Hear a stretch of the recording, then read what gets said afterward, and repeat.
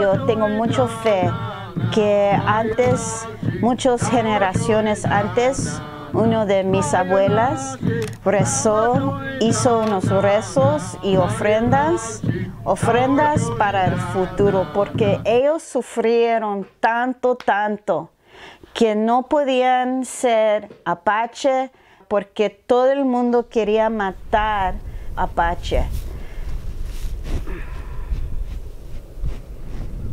My name is Lucille Contreras, and I'm the CEO and founder of Texas Tribal Buffalo Project here in Wilder, Texas.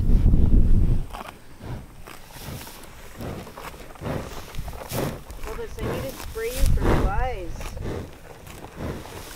Sorry, baby.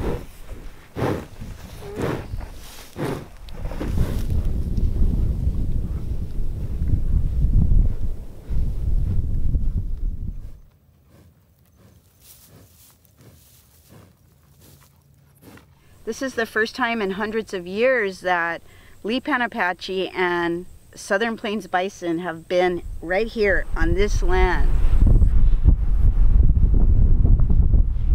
Lipan Apache have lost land, culture, language, as well as kinship with each other. And so as part of that, I believe that we've suffered a lot of generational trauma. I know by being around buffalo personally, it has helped me in my life. It's helped me and my children be stronger, have more fortitude, be healthier in our minds, body, and spirit. And so I want to allow that, afford that opportunity to others.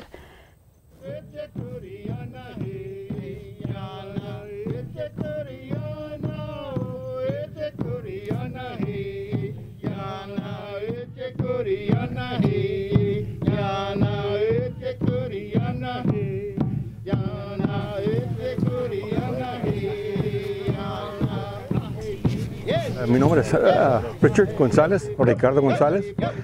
Vivo en Brackettville, Texas. Somos Lipan Apaches de aquí de Texas, la banda de Texas.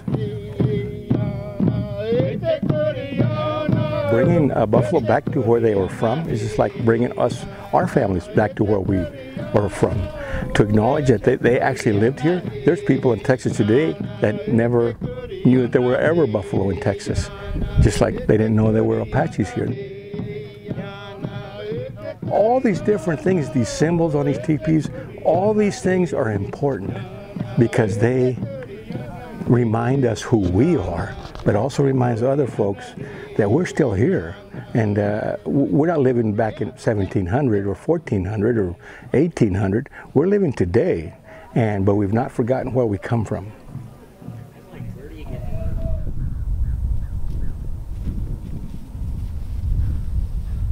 I grew up in San Antonio in the hood or whatever.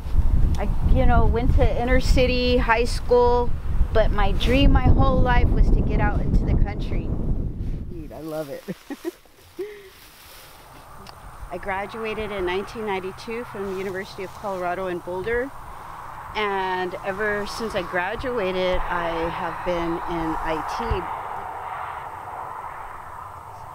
Being a Native American woman in a white male dominated industry in IT, that has a lot of challenges, and I had kind of like had my fill of that. I don't know. Then as life happens and things in life happen, I ended up the last 6 years in Porcupine, South Dakota.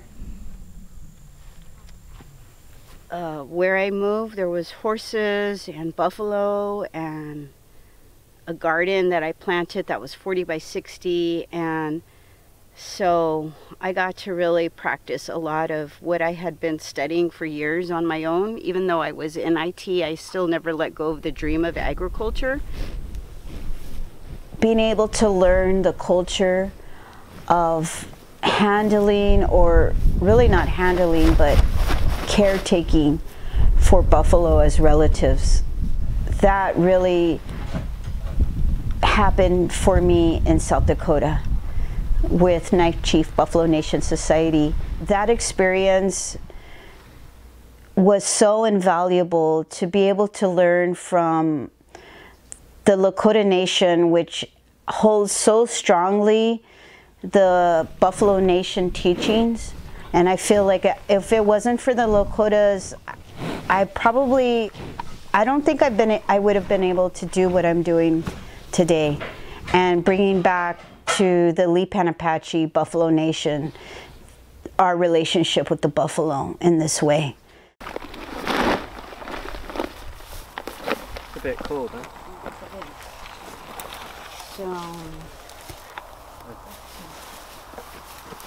So we don't live on a reservation. We bought our land with the USDA Beginning Farmer and Rancher Loan. So I'm really, really thankful to the USDA. I'm going to take the whole bag now and just put some cake in there. I'm so happy. I just yesterday made my full 1-year payment of $22,000. So we're set, man. At least this year is like covered.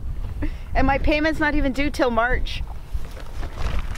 And that's because of the Tonka Fund. And other grants, Honor the Earth,